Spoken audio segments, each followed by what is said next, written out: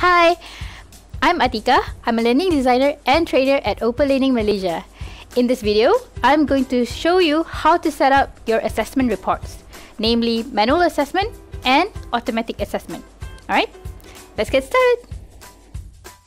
First, we're going to set up manual assessment. I have set up this page and an activity in the page that I want to be assessed. I am using this activity, which I have also tagged the learning outcome in the widget. For manual assessment, this is for submissions that use posting widgets, which are post tags, post image, and post file. Only submissions through this widget are applicable for this report type. Okay, so to properly use this report type, make sure that you have set up your learning outcome. If you haven't done so, you can go to Course Setup and click on Outcome to set up your learning outcome. This report type is an outcome-based assessment, which means that you have to match the activities that you have set up with the outcome. It is important to set up your outcome first before you set up your assessment report. Okay? So to set up your assessment report, go to the Assessment tab and click Report Design. Okay. Once you're in the assessment design page, scroll down a bit until you see this tab. Okay, there are a few options, but you need to choose New Report for manual assessment and then click Add Report to add your report. You can create as many reports as you need. Okay, as you can see here, there's also a report weight. This is the percentage that you set up for each report. If you have more than one report, you can divide each report based on what you want, but make sure that the total will be 100%. I have set up 60% previously for my previous report, so I'll use only 20% for this new report. Okay. I'll use another 20% for the automatic assessment. Okay, don't worry, there's usually an indicator that tells you if you have exceeded the total or if you are below it.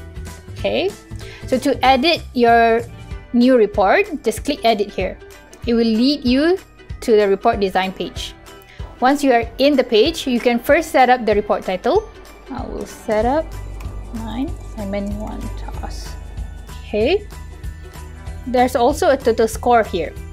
This is just for this report, which in my case was 20%, but for the total score, I only want to use 10 as the total score. Okay? Once you have set your total score, find the intended learning outcome for the report. I'll choose this one, okay, for my outcome for this report. Okay, to add your criteria, just click Add Criterion. Okay, here add the details, followed by its weightage. Okay, my details.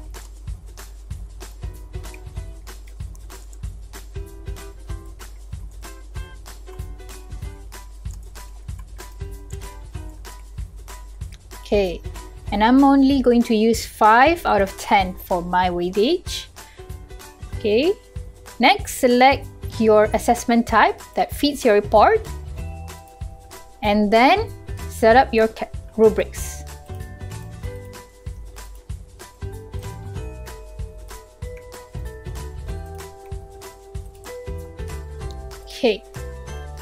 Okay, that's your criteria.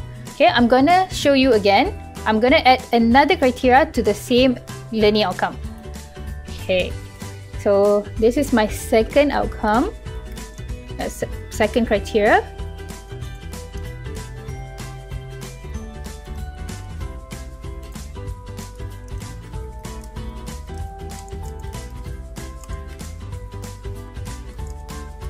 Okay, I'm gonna use the rest of 5 weightage. Okay, for assessment type, I'm gonna choose pass-fail. For pass-fail, there's no configuration, so I'm gonna leave this at that. Okay, so every criterion must be linked to evidence of learning by tagging them. So make sure that you have tagged all your activities in their respective learning outcome. So how to make sure that you have tagged? Okay, I'm going to show you this in your page, in your content page or your activity page.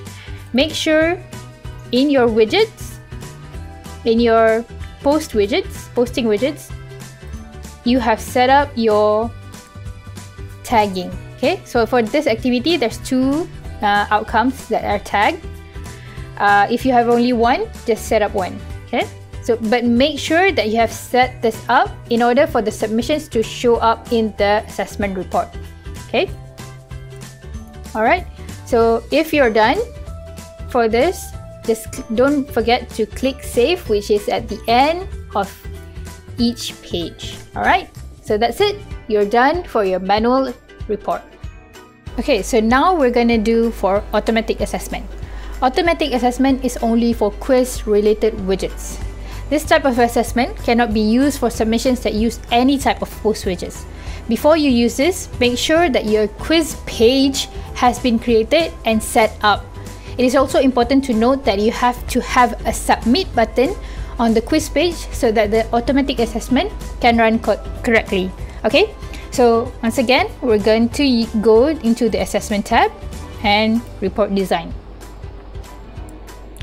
Okay, to create an automatic assessment, under the new report tab, just choose new examination report and then click add report. Okay, so I'm going to use the rest of 20% on the automatic assessment. Okay, to edit your report page, just click on edit.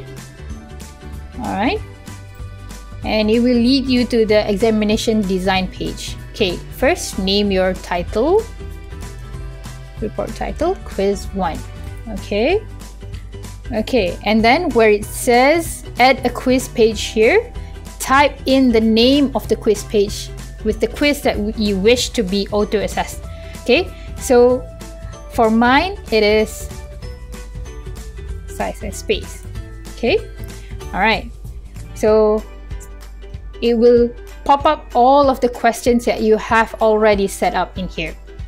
Okay, check to make sure all of the questions are there, and then adjust the width. If you wish to keep it like that, you can, but if you wish to raise it, you can just click on it. Okay, alright, so then that's it. You're done with your automatic assessment. Don't forget to click save. How was that? Pretty simple, right? Now you have set up both automatic assessment and manual assessment. I hope this helps, but if you have any more questions, feel free to ask us in the comment section below or email us at support@openlearning.com. Thanks for watching. Bye!